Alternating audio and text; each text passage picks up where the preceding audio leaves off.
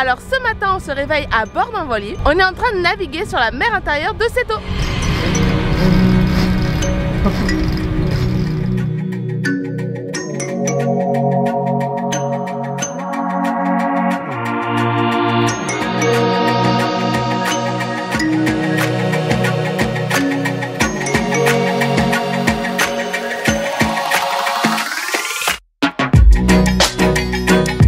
Avant de reprendre le train, on vient de s'arrêter dans un petit restaurant local où nous allons manger une spécialité d'ici. Dans chaque région du Japon, il y a des spécialités locales et ici dans la région de Okayama, la spécialité locale c'est le ebimesh, donc ça veut dire du riz aux crevettes et traditionnellement c'est cuit dans l'encre de sèche. Donc on va goûter ça.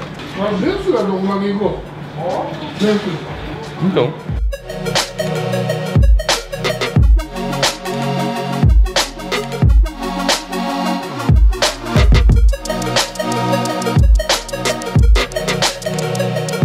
Pour finir notre découverte de la préfecture d'Okayama, on est maintenant dans la ville de Kurashiki et là on est dans le quartier historique de Bikanchiku.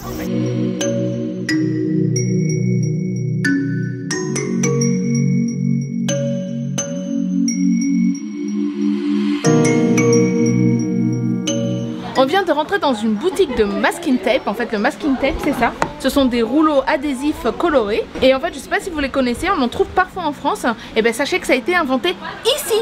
Voilà, dans cette ville ici en fait, il y a 15 ans de ça. Et comme vous pouvez le voir, les motifs sont vraiment magnifiques. Du coup comme hier on s'est amusé à faire la plus belle poterie, là ça va être à celui qui fait la plus belle boîte. Pour l'instant c'est vraiment des boîtes en carton et on va voir tout à l'heure qui aura la plus belle. Ce sera à vous de voter en commentaire.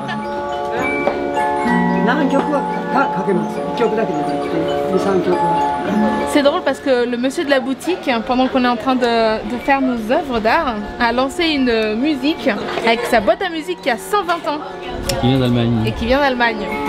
Voici ma sélection de scotch qui va me faire gagner.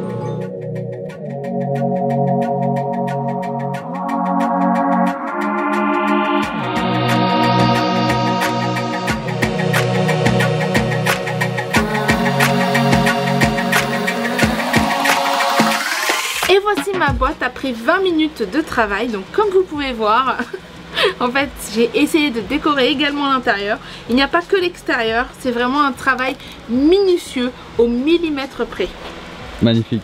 Et voici mon travail, voici ma superbe boîte. Je suis parti sur un thème très japonais, je suis parti sur le kawaii. J'ai pris tous les scotch qui étaient les plus mignons pour moi et j'ai essayé de garder un thème bleu-vert.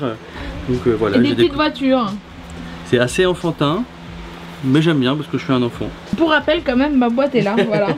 Choisissez. Du coup, mettez en commentaire la boîte que vous préférez. Je serai très content d'avoir la plus jolie boîte.